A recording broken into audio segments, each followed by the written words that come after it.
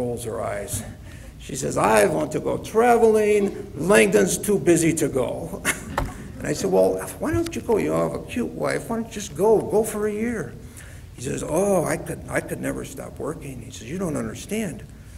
That magic of seeing that blank piece of paper and gradually seeing that design solution come to life. He says, as it gets closer and closer, I get goosebumps and the hair on the back of my neck stands up, and it's just like an adrenaline rush for me. He says, I'll never give that up. And even to the point when the last 3 years when he was confined to facilities and, of course, didn't have a drafting board, but he was still designing projects in his mind. He was doing renovations of the facility there, but one of the ones I thought was real interesting, that project that he was involved in his mind, was he was doing a huge landscape project for an important house in the mountains. And I asked him, I said, I didn't know you ever did landscape architecture. I didn't know you were interested in landscape design. He says, I've always been interested in landscape design. I just never had the time until now. So he did a lot of things that he was certainly proud of. And I was thinking, well, what was really the single most thing that he was most proud of? You know, those are the things you talk about in the last year of your lives. And the only things I could remember Langdon boasting and bragging about was his daughter Nancy and his son Langdon. Boy, he always made a point of bragging and boasting about their accomplishments. He not only loved his two children, he admired them, he respected them. He felt lucky to be your father. So what else did Langdon love? Just a few things, but boy, top of that list, some of you might remember it, a fully restored 1965 Mercedes-Benz. This thing was gorgeous. Cream on the body, a bronzy copper on the top. The leather was a half-inch thick. Everything was absolutely perfect and pristine. After all, anybody could drive a brand new Mercedes, but you knew it was Langdon when he came barreling down the road in that thing.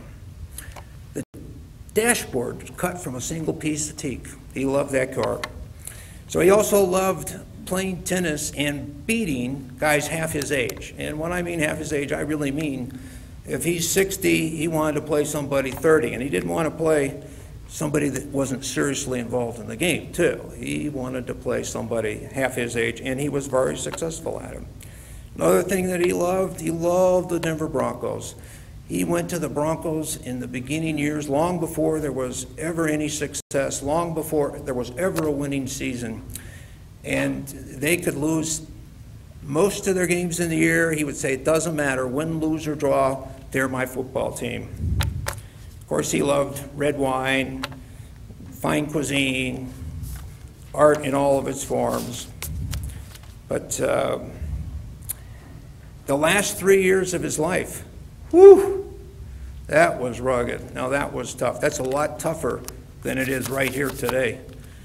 Oh my God, the times that I visited him, I'm telling you, I cried uncontrollably for hours afterwards. Not like here. We're celebrating the man's life now, but those last 3 years, oh, it was painful visiting him. How Krista did it every single day, I do not know how she survived it and kept her personality and never was grumpy, but it was a very rugged time. All of us that loved Langdon really, genuinely owe a debt of gratitude to Krista for taking such wonderful care. And I'm not talking about just all the visits, which were, you know, one of the nurses told me, she says, I'm not here every day, so Krista may miss a day when I'm not aware of it, but I've never seen her miss a visiting day. That's pretty tough when your lover's in that tough a situation. So, but you know, I'm absolutely convinced, Krista, that there's a special place in the afterlife and that you're going to be in that place and enjoying all those benefits. Okay, well, personally, what was Langdon to me personally? Was he a friend? Well, that doesn't begin to describe, my feelings at all. Was he my mentor? Oh yeah, no doubt about that. I've referred to him as my mentor many times. Was he like an older brother? You bet he was. You bet he was. Was he a father figure to me? Without question. But what I really think of him as is a cosmic traveling companion, and I look forward to sharing an adventure with him in a future life. Thank you.